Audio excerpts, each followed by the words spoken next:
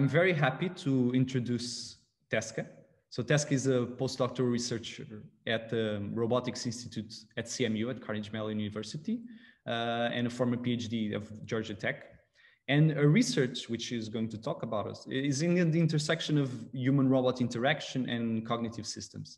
So she's going to talk about task transfer with interactive robots. And Tesca, give it a go. The stage is yours. All right, thank you. Let me set up my screen share.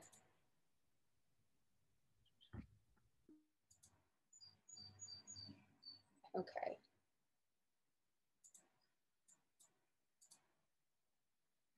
All right, can you all see my slides? Yes. Wonderful, thank you. Hi everyone, thank you for the introduction. This is work that I have done mostly throughout my PhD. I'm currently a postdoc at CMU right now, but I'll mostly be talking about my research as a PhD student at Georgia Tech and when visiting at UT Austin. So this work is talking about human-guided task transfer for interactive robots. And what I want to talk about first is why interactive robots provide an interesting domain for task transfer. Historically, robots have been successfully applied to industrial environments where they perform routine tasks in isolated spaces. And you can see in some of these pictures that robots are actually separated by metal cages away from a human coworker for the human's own safety. So there's really like a guaranteed no interaction that's happening here. And because of that, we can guarantee that the robot's environment remains the same. However, there's been a lot of recent interest in incorporating robots into social, everyday interactions with humans. And this includes domains such as healthcare, therapy, workspaces, and around the home. And as robots become more prevalent in human domains, it will be important that they can adapt to novelty as they're no longer existing in a controlled environment. This novelty can appear in many ways. For example, the task goals during the fetching task, so changes in what the robot is fetching to deliver to a human. Changes in the robot's motion that are necessary to adapt to new tool constraints. Unexpected changes in task dynamics, such as friction or weight. And variations in the appearances of objects. We see this a lot in product branding, how products will appear different on the box, changes in lighting, and just in general, other perceptual changes that affect how a robot should recognize objects that are around it. What's important to note is that all of these variances each affect task execution in a different way, and thus must be addressed differently. In my research, I addressed this question of how a robot can adapt to various sources of novelty that it may encounter in human environments. To simplify this problem, we can say that the robot has learned some task in a source environment. So here, the robot is learning how to scoop pasta from one bowl to another, and it's learning it in this exact object configuration with these objects. At a later time, we might want the robot to repeat what it's learned, but in a slightly different setting that we refer to as the target environment. In this setting, the blue bowl has been replaced by this red one that's been highlighted by the green circle. And for you and me, this is still a very easy problem to address because we know that these two bowls probably share the same purpose in the context of a scooping task, that this is the bowl that we want to scoop the pasta into. For a robot that has just learned this task, however, it doesn't know this. The question then becomes, how should the robot even know that these two objects correspond to each other and that the robot's scooping motion that it just learned doesn't have to be changed just because the bowl has been replaced? Ideally, we shouldn't have to hand specify this information to the robot, especially for every new environment that it might encounter. This question has been addressed in prior work using learning from demonstration, which addresses this problem by having a robot relearn a task using interaction with a human teacher. So here I'm guiding the robot's hand to complete the scooping task, and it's learning from the motion of it that it's recording throughout its own arm. And while this is a very effective means of teaching a robot a task, ideally the robot shouldn't have to entirely relearn the task every time it encounters a novel situation. Prior work in machine learning has often focused on enabling a robot to learn over large amounts of prior knowledge, with the aim that this will allow a robot to then generalize to novel situations that are similar to the training examples. However, this requires that whoever is providing these training data examples, they need to be able to foresee the situations that the robot will encounter. But it's impractical to assume that the robot has enough training data for enough tasks in enough demonstration states, and that the teacher is aware enough of all these different settings and knows what demonstrations to provide.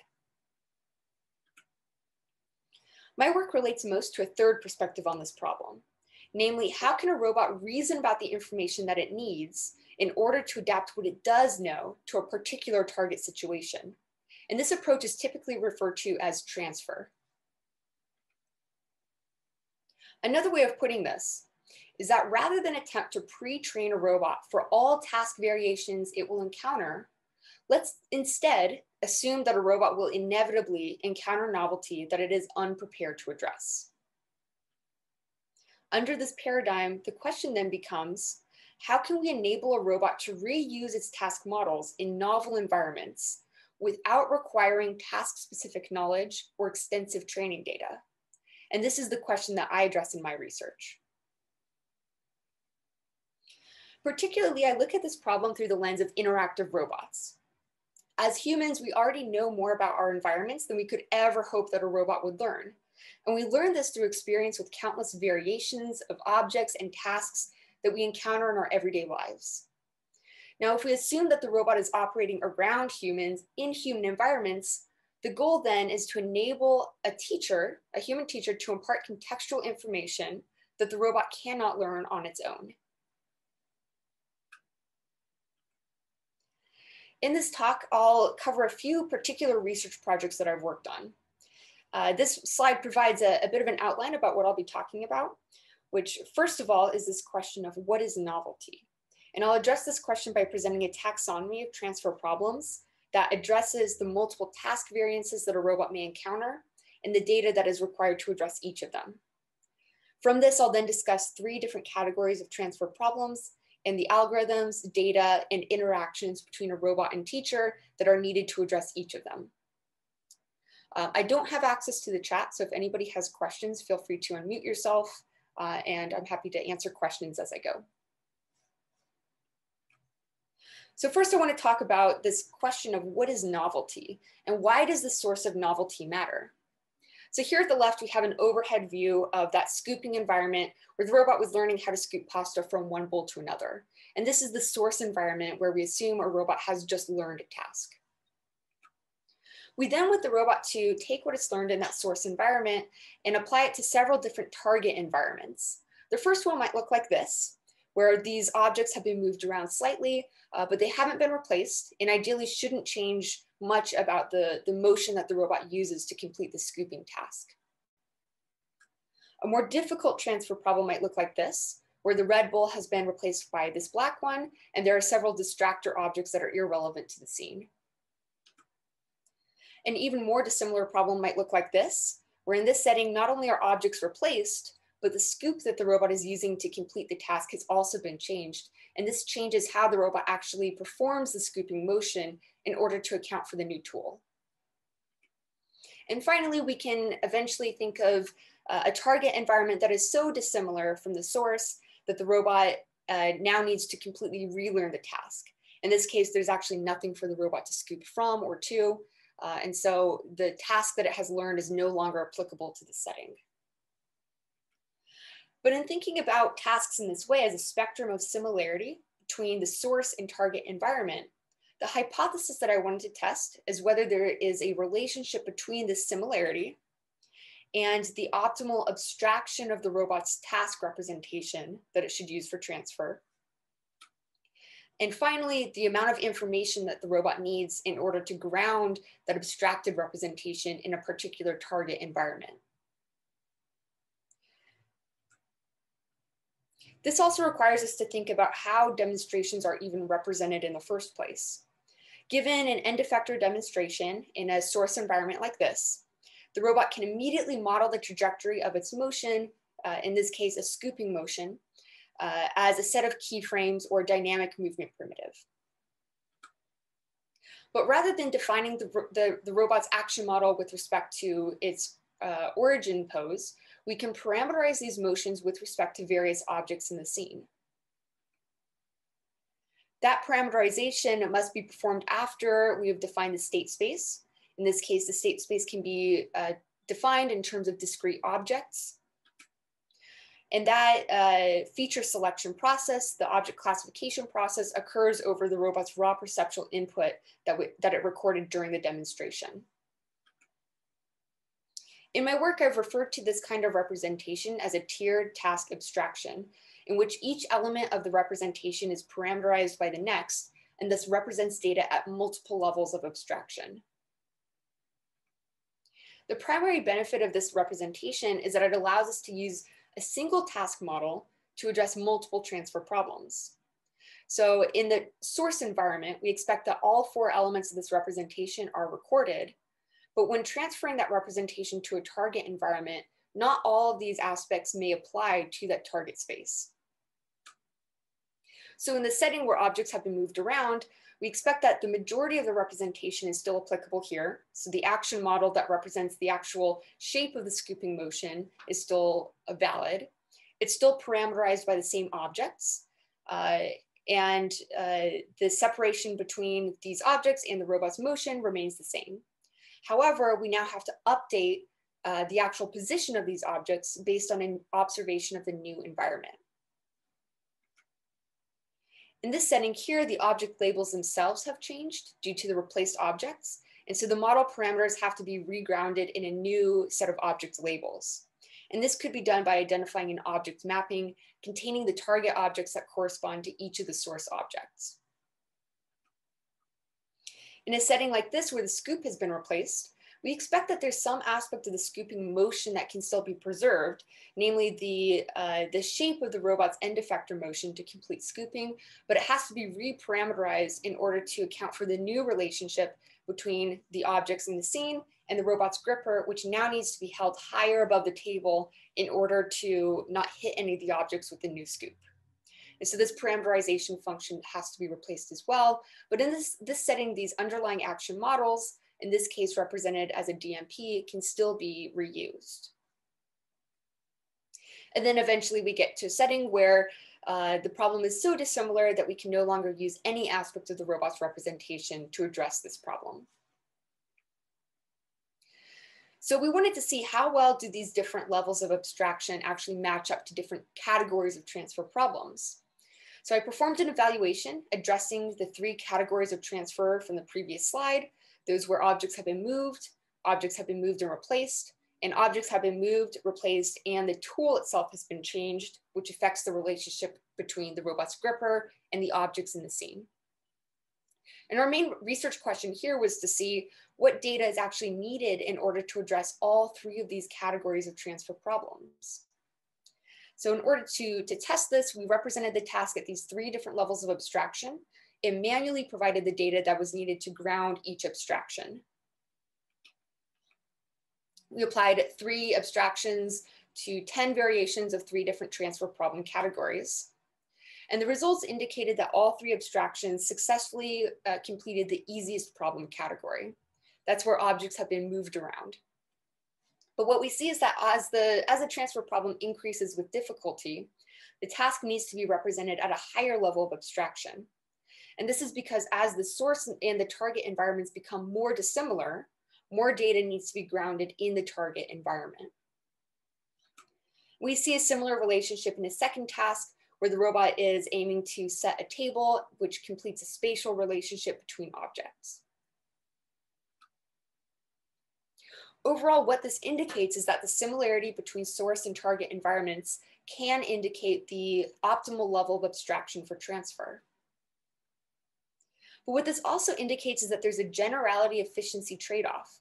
So from looking at these results, we might think, well, why not just apply the most abstracted task representation to any transfer problem because it had the best performance in all 3 categories of problems? And the reason why we don't want to do that is that, again, as we abstract the task representation, we need more data to ground it in a new representation. In the context of this experiment, all of that grounding information was hand provided by us. But in a real robot setting, we would hope that the robot could obtain this information on its own, either through observation or through interaction with the teacher. And so we get this trade-off where, yes, a more abstracted representation can be more generally applied, but we have to obtain more data in order to apply it to a new target situation. Which begs the question, where do we actually get this grounded knowledge? Again, we don't want to have this be hand specified by the experimenters or by a human in order to allow a robot to transfer what it learned. So we want to see how can a robot actually gain this knowledge on its own. Considering that the domain of this work is interactive robots, we want to see how can we use continued interaction between the robot and the teacher to help the robot address this novelty. With that, I now want to consider one particular category of transfer problems that I've just discussed, that where objects have been replaced in the robot's environment, and the robot now needs to be able to identify how the objects it was familiar with map to novel objects in its environment. And within this category of problems, we have to define the method of interaction that will provide the data that is necessary to ground the robot's abstracted task representation. Furthermore, I'll also discuss an algorithm for modeling and learning from this interaction data.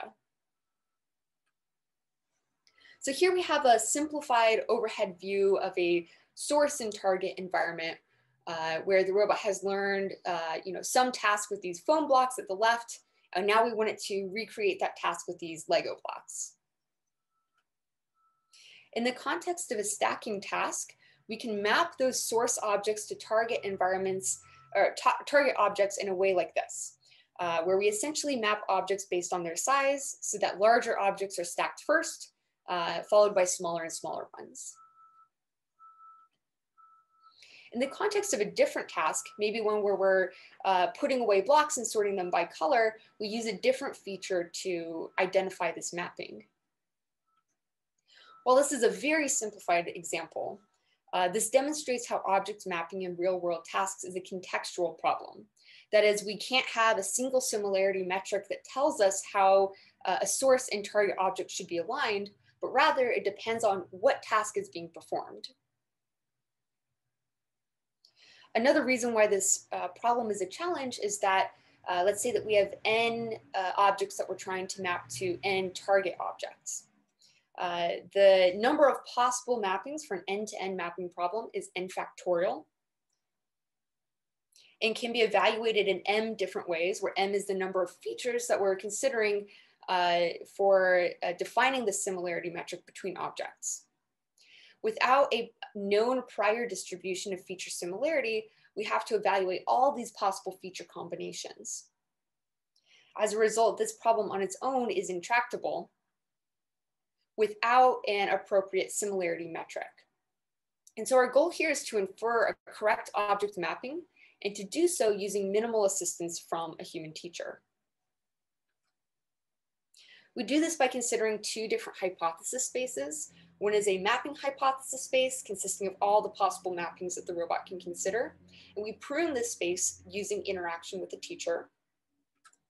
And we have a second hypothesis space over the features that are relevant to that mapping.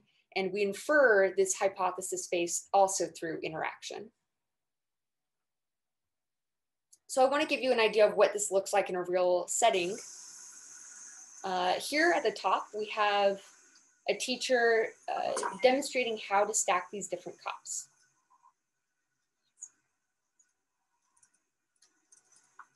So as they're providing this demonstration of a stacking task, they're telling the robot when to open and close its gripper.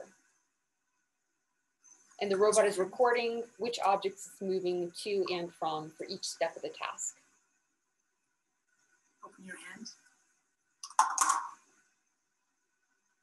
At the bottom, we now have the robot receiving assistance at a later time. So while this is still a cup stacking task, this is a different set of cups than the robot originally learned.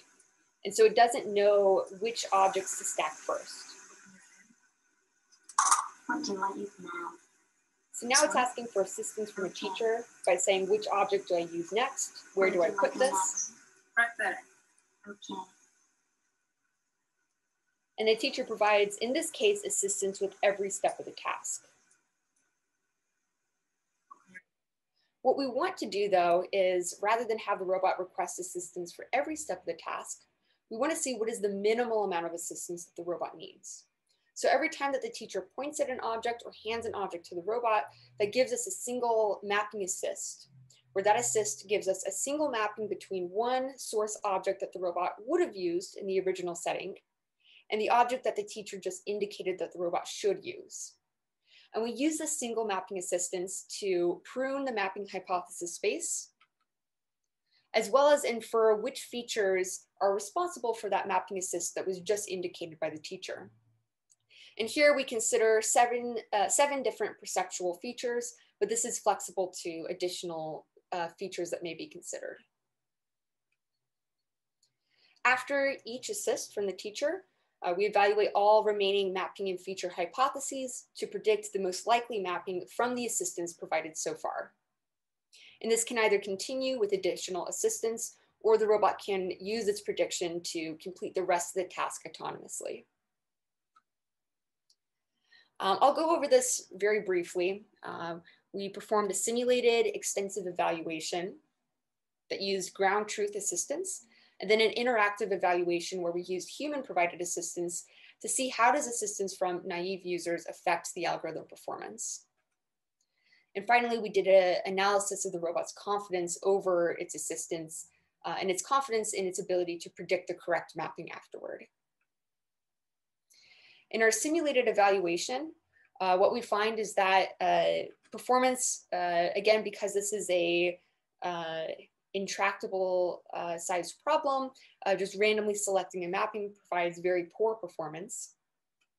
But simply pruning the hypothesis space based on the teacher's assistance results in much better performance.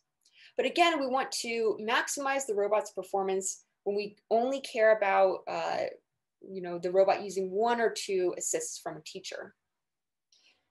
And what we find is that the mapping by demonstration approach, which not only uses assistance to prune the hypothesis space, but also to infer the most likely perceptual feature for that mapping hypothesis, results in better performance when very little assistance is available. So we can see that as the increase in performance when only one or two assists are available. We see much better performance from this mapping by demonstration approach. And we see similar trends, especially as we increase the number of objects that the robot has to map between, because again, this drastically increases the number of possible mapping hypotheses that the robot has to consider. So what this indicates is that not only is interaction useful, but the method of modeling the data collected from interaction has a very distinct result on performance as well. In that setting, the assistance was provided by an oracle, but we also wanted to see how is that approach affected by human provided data. So we performed a user study involving 10 participants, demonstrating some pick and place tasks. And they provided assistance as was shown in that previous video, where they either pointed objects or handed an object to the robot. What we wanted to see is how much assistance do we really need before the robot can predict the rest of the mapping autonomously. What we find is that for 9 out of 10 instances of stacking, the robot only needed assistance with less than a quarter of the task, which would allow a robot to complete 75% of the task autonomously. For the sorting task, the robot only needed assistance with the first half of the task. So in practice, what this means is that most of the task can be completed autonomously. For some tasks, there's only one clear feature that is consistent across object pairs. So for the lunch task, the robot didn't need any assistance to predict that mapping autonomously. And in those cases, we want the robot to detect this and complete the whole task autonomously without requesting any assistance. So another way of looking at this is that some mapping problems can be addressed without any assistance. For others, the performance improves drastically after assistance. So in this case, particularly with the sorting task, which had the most objects to be mapped, which also results in the most complex hypothesis space that the robot has to consider. But we also see this interesting trend where beyond a certain point, the mapping performance may actually decrease with additional assistance. And what this indicates to us is that interaction is useful, but must be managed, because as we continue to get more interaction from a teacher, there's also additional opportunity for error to be introduced or incorrect assistance to be inferred from that interaction. So based on this finding, we introduced a confidence threshold, after which the robot would stop requesting assistance from a teacher. And what we see is that as that threshold increases, so does the number of requests for assistance from the teacher. Ideally, we should identify a threshold that results in minimizing the number of requests for assistance while also maximizing performance. And for all three of these tasks, we were actually able to identify a single threshold that was optimal across all three tasks. And using this threshold, that allows us to select the correct mapping in over 93% of cases.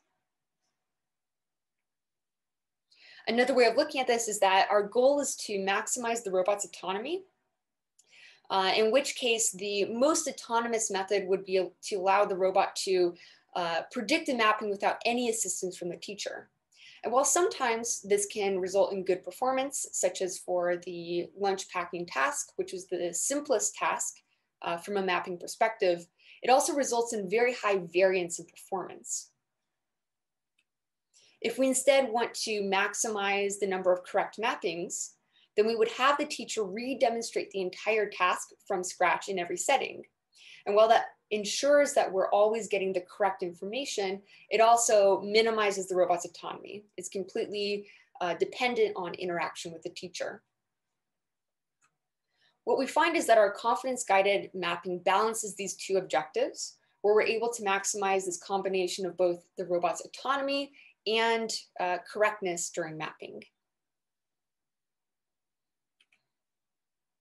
Overall, what this tells us is that inferring relevant object features allows the agent to quickly identify the correct object mapping, and that this is particularly important as the problem size increases. A second interesting finding of this work is that more interaction is not always better. What we find is that assistance provides mapping information within the context of the current task, but also needs to be moderated to minimize opportunity for error. And what we find is that using a confidence threshold informs the robot's decision to ask for additional assistance, while also maximizing its performance and minimizing the amount of assistance that it needs from a teacher.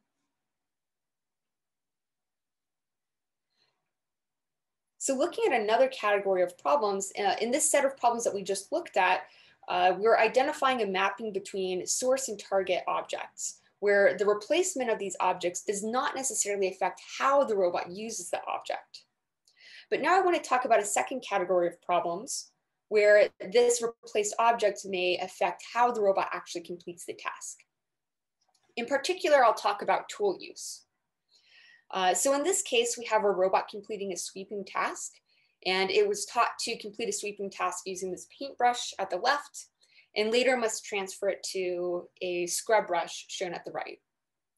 In this case, it's not enough for the robot to just know that a new tool is being used, but rather it also needs to learn how that affects the robot's motion. In this case, when a new tool is being used, the actual tooltip or relevant surface of that tool is unknown. Assuming that the tooltip is at the same pose in these two frames, which is represented by the blue star, what we want to learn is the transform between the robot's end effector, its actual gripper position, and that tooltip.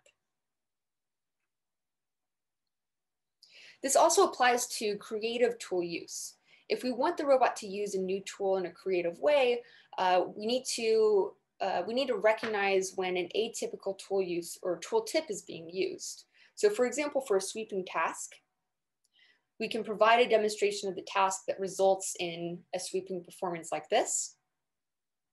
And we then want the robot to be able to complete this task using a novel tool replacement. In this case, we're going to give it a creative tool to use, the side of a mug. And we provide it with corrections on how to transfer the model that it has just learned with the paintbrush in order to use this mug instead. Throughout one round of these corrections, the robot steps through each keyframe of the task and pauses for the teacher to provide a correction with that new tool. As a result, this whole process results in a pair of poses, one for the original pose and one for the corrected pose, and results in a k/2 corrections matrix where, given k different keyframes, we have essentially the before and after pose provided by the correction at that keyframe. And our goal is to find the transform that minimizes the distance between the corrected trajectory and the transformed original trajectory.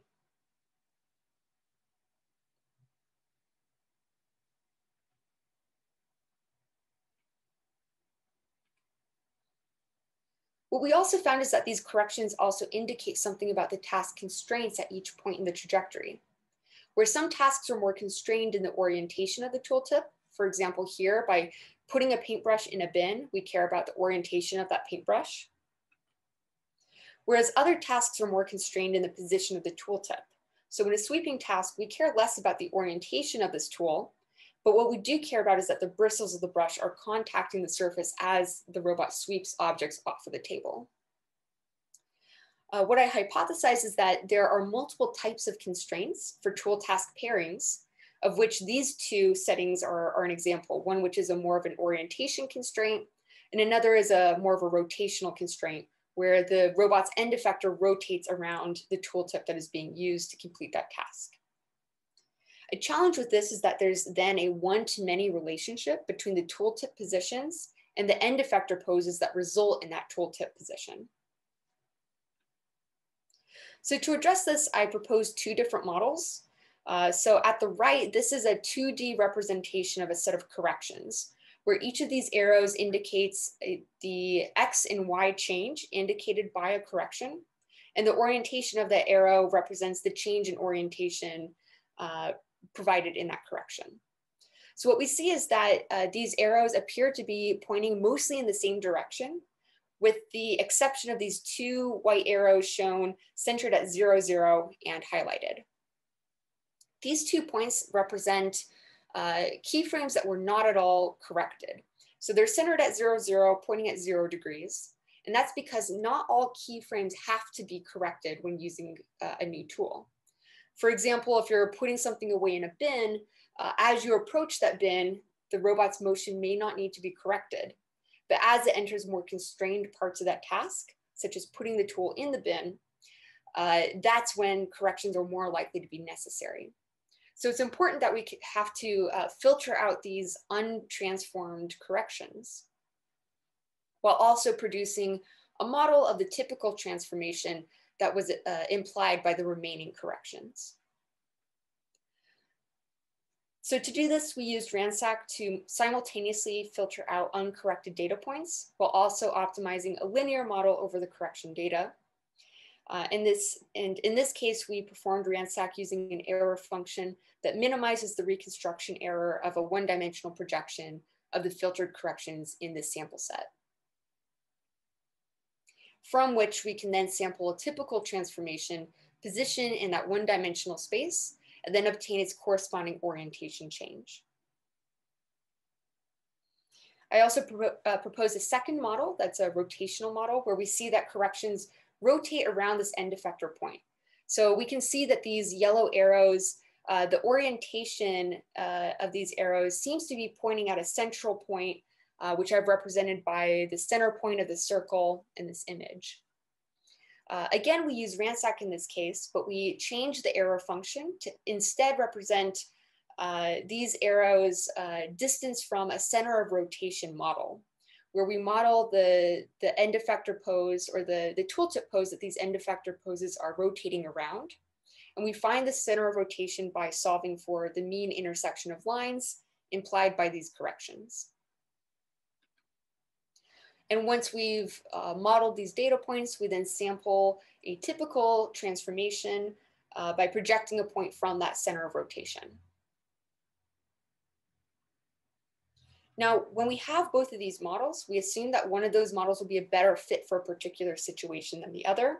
And so we also wanted to consider which of these two models has a better fit for a particular set of data. And so our best fit model represents the one with the smallest range of correction values within their respective projected spaces. And that projected space is either in one-dimensional PCA space for the linear model, or the range of orientations with respect to a particular center of rotation. In our evaluation, we demonstrated tasks using these three tools at the top. So a hammer, a paintbrush, and a wrench. And we wanted to see how well can we transfer the tasks learned with those three tools to two novel tools, represented by a scrub brush and a mug. In this evaluation, the robot receives a keyframe demonstration of three different tasks, those being a hammering task, a sweeping task, and a hooking task. So something to note here is that all three of these tasks in this example are being performed with the same tool. And so we have some canonical tool uses, using a hammer for hammering, while also introducing some atypical tool uses, such as using the side of a hammer for sweeping. And so the reason for this is that we want to highlight how we can use atypical tool replacements, or how a robot can reason over atypical tool replacements in order to use tools in a creative manner.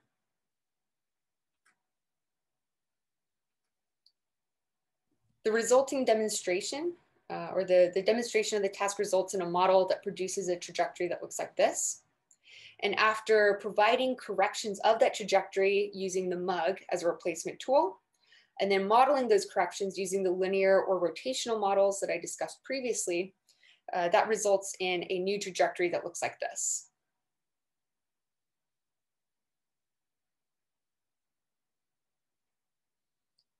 So what this indicates is that using a baseline of not using any transform very rarely works.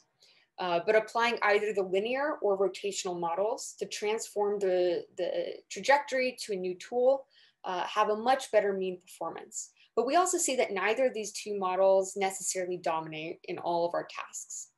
So this demonstrates that different tool task pairings enforce different constraints. And so it's important to consider multiple methods for modeling these corrections. Tesca, I'm so sorry. Would you mind in 1 or 2 minutes just wrapping up, because we also have to do some Q&A, sorry. Yes, that sounds good. So what this shows is that using a best fit approach results in the best overall best performance mean and variance, which highlights the importance of modeling different types of constraints so that they can be compared in a consistent way. We also looked at results at multiple thresholds of maximum performance. And so looking at different performance metrics for each task, such as the number of objects swept off the table, or the amount to which the peg was hammered, we see that we can achieve high performance in each of these tasks in 72 or 62% of cases, depending on which threshold we look at. But aside from enabling high task performance, we also are interested in whether the system produces graceful degradation. Essentially, when the robot does not achieve the full task, does it at least complete part of it? And what we see is that transfer by correction offers much more robustness, so that even in non-ideal performance, the robot still achieves part of the task, whereas the untransformed baseline produces all or nothing task behavior. We're also curious to see whether we could transfer the corrections model learned on one task onto a separate task. So in this case, the robot has received a correction of how to use the mug for the sweeping task, but it has received no information at all on how to use a mug for a hooking task. The trajectory that it's transforming looks like this, where it uses a paintbrush as a hook to move a box, and it applies the transform that it learned on a completely different task in order to transfer that trajectory to use the mug as a hook as well. We wanted to see how often can we use these correction models in additional tasks without requiring any additional corrections or training data. And so what we see is that this kind of transfer is dependent on the relationship between tooltips and the task in which they're being used. So when we're using a single paintbrush to complete two tasks, There are two different tooltips that are being used here. One is the bristles that are used to sweep objects off of a surface, and another is this flat part of the paintbrush that's used as a hammer. And so there's an implicit tool transform or tooltip transform that occurs when we're transferring from one task to another. When we introduce a new tool, we can provide corrections on a single transform within that one task. So transferring how to sweep with a paintbrush to how to sweep with a scrub brush. And in a cross-task transfer, we're essentially seeing whether we can reuse that relationship that was learned on one task in order to complete a second one. And what we find is that when this analogical relationship exists, we are able to reuse a task transform that the robot has already learned. And in these cases, we see that transfer is improved in 41% of problems when the tooltip is used in a similar manner, essentially when this analogical relationship is completed. Just to sum this up, what we found is that these linear rotational models represent different tool task constraints. In our within task evaluation, we found that these models are sufficient to represent corrections in 72% of task executions. In our across task evaluation, we see that this model can be reused for a completely new task, allowing a robot to complete a new task with a new tool without having ever received any demonstration or correction data, and that this is possible when that task provides a similar context for the new tool. So to summarize, throughout this talk, I've looked at what new information is needed to ground a task model in a new environment and how that can be obtained from interaction. I have other things I'm always happy to talk about in terms of future and ongoing work, but at this point, I believe we're out of time and I am happy to take any questions. Thank you, Tesca. I think let us join in congratulations, Tesca, for the talk. So if anyone has, I have a lot of questions, but if anyone has a question, please raise your hand or write in the chat. Okay, we have so many questions, so this is going to be by order of appearance. So keep your hand up, please, and I will check. So we have Francisco has a question. Francisco. Yes. You can unmute yourself. I would just kindly ask Tesca to stop sharing the screen, please. Oh, sure. Thank you. So good evening. First of all, thanks for the presentation, very insightful. I have one question about one of the videos, because when the robot was trying to scoop over the box by using a mug, I saw that at the beginning, the cup was oriented in a certain way, but then just before starting to scoop, actually the robot changed the orientation of the cup. Is it something that it was like something pre-planned, or was part of the transformation that was learned? Right. So that's a good observation. That second orientation that it moved to is part of the correction model that it learned. The original orientation was just like a standard pose that we reset all the tasks to. And so essentially it was identifying that that was not the correct orientation based on the transform that it learned. So this kind of correction, was it applied from the demonstrator? So was the cup in that wrong orientation initially, and then did the trainer correct it during the teaching? Right. So the transform is applied to the original demonstration on the first tool, and so it's transforming that trajectory. So when I moved it to the reset pose, I'm just setting it at an arbitrary orientation. And then when it moves to the first pose of its corrected or its transformed trajectory for the new tool, that's where it moves to that first orientation change. Okay. Yeah, that was my question. Thank you. Thank you so much. Sure thing. Thank you so much. Anyone else has a question they would like to ask? No? Okay, we have a dedicated Slack channel for Tesca's talk. So if you are interested in asking questions to Tesca about her work, please do so also in the Slack channel. I just have one final question, just for curiosity. So when you were talking about your tiered task abstractions, my question would be, how could an agent like a robot evaluate in which level it should start, right? Yes. It seemed like the knowledge was fed to him, right? Which tier he is. How could a robot like evaluate that autonomously? Yes, I was hoping somebody would ask this question, because that is actually part of ongoing work that I'm doing. We literally just had a paper accepted this morning on this topic, which I'm very excited about. The other reason I'm interested in this problem is that it's much more complicated than identifying which level of abstraction. And the reason why is that there's several ways of looking at this problem.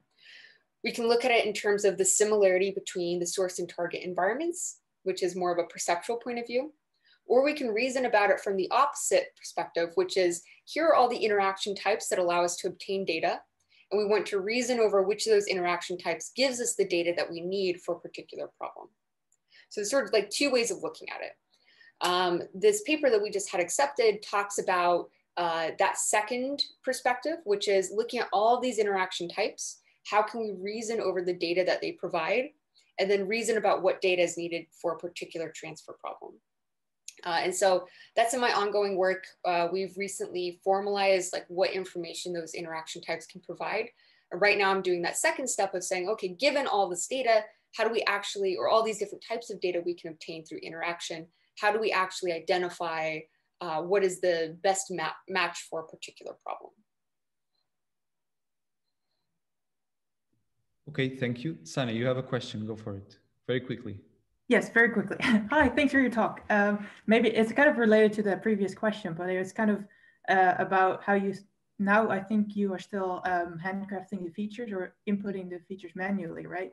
So maybe have you already thought about also getting these features autonomously, so that, if you have a new environment or a new task, which features are important, maybe learn that from interaction as well, or human input? Right. Do you mean perceptual features? Yeah. Mm-hmm. Yeah, so in this case, we used 7 predefined features, where this represents 3 different categories of feature types, actually. So there's like raw perceptual features, like, the dimensions of an object, the color of the object. There are also things that represent, or features that represent relationships. So like, this object is to the left of this other object. So more of like a representation of that. As well as derived features such as change in object's size or pose or things like that. So what we found is that those 3 categories of features gave us a lot of breadth in terms of features that might be relevant to a task. But we did intend for this to be open to additional feature additions. So particularly in computer vision, there's been a lot of other features that may not be recognizable to you and I, but are still relevant to a task, or maybe something like represent something like the concavity of an object, or the surface of an object. And so we didn't consider those just because they weren't necessary for the tasks that we evaluated. But the approach is broad enough to be able to apply to features like that. Cool, thanks. Great work also. Thank you. Thank you so much for your question. Unfortunately, we have to wrap up this session, but please join me in congratulating once again Tesca for the talk. It was a great, great talk. And I would just kindly take one more minute of your time to just introduce our next speaker. Okay, so.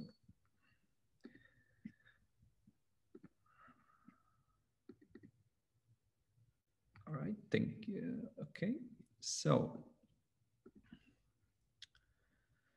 in 2 weeks, we're going to have Shruti Chandra. She's a postdoctoral fellow at the Searle Lab, University of Waterloo, and she'll be talking about child-robot interaction.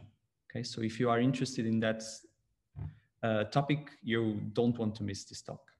And it's not going to be on the 2nd of April, but it's going to be in 2 weeks, okay? Once again, if you like our talks and you want to support us, this is just for infrastructure costs like the Zoom that we are currently account that we're currently using. Please feel free to support us. And having said that, thank you so much and see you in 2 weeks. Thank you all. Bye everyone. Bye Tesca.